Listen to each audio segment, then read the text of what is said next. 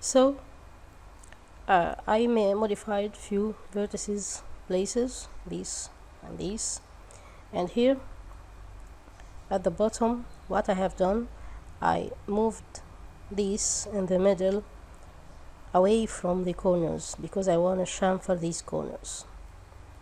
So let me make sure these vertices right here are all even. Yeah, okay. So now, before we proceed with any other modeling, we will use the bend tool to make this area here bended, like this image. Look, it's bended. So we need first to make this area and this one too by using the chamfer for these vertices. So I select these two vertices, use the chamfer tool, and I will chamfer these to something like this. Okay, and press OK. I need to move these two vertices inward, so I use a scale to take them inward. Now before we use the bend tool, we need to make few cuts. So after we finish everything, we will use Turbosmooth. So I will use the edit swift loop, and here, let me get closer, I need one cut here, here,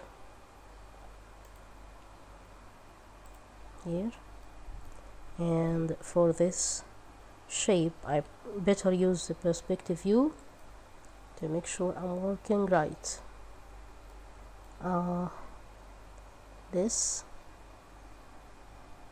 I need to make a cut right here, and for the overall shape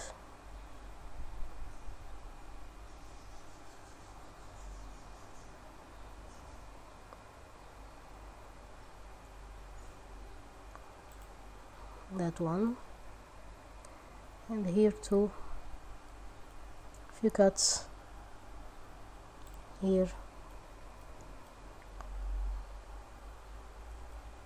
Maybe I need to pause the video and get back to you.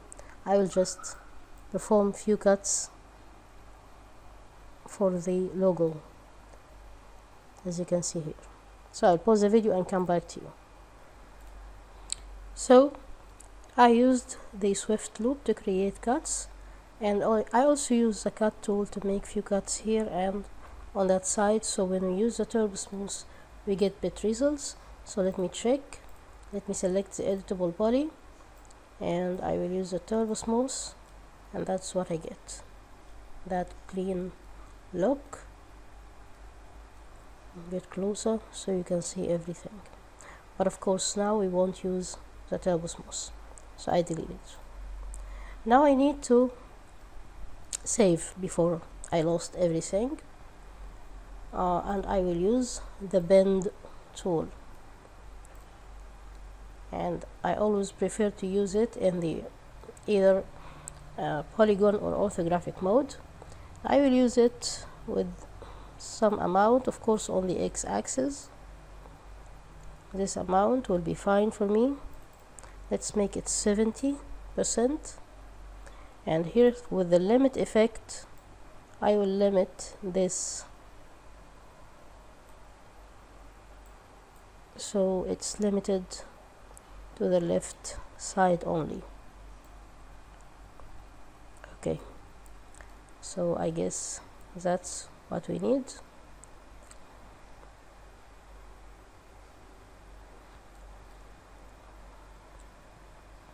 Let me check with the original image. Yeah, that's it. Maybe it's bended a bit more. I can reduce the bend value. Let me make it something like 55, so I get this level of bending, and it's similar to what I need. Now I go to perspective mode to see what we have. and that's the level of bending we need to use. Okay, so now right click, convert to editable poly, and actually I need to make this look better than this, so I go to front view, and yes, I need it to be rotated. So I select the editable poly, activate snap toggle, use rotate.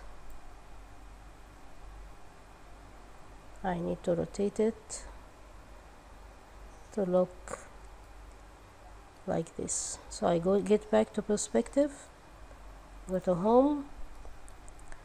I think that's what I need to work on. That's fine.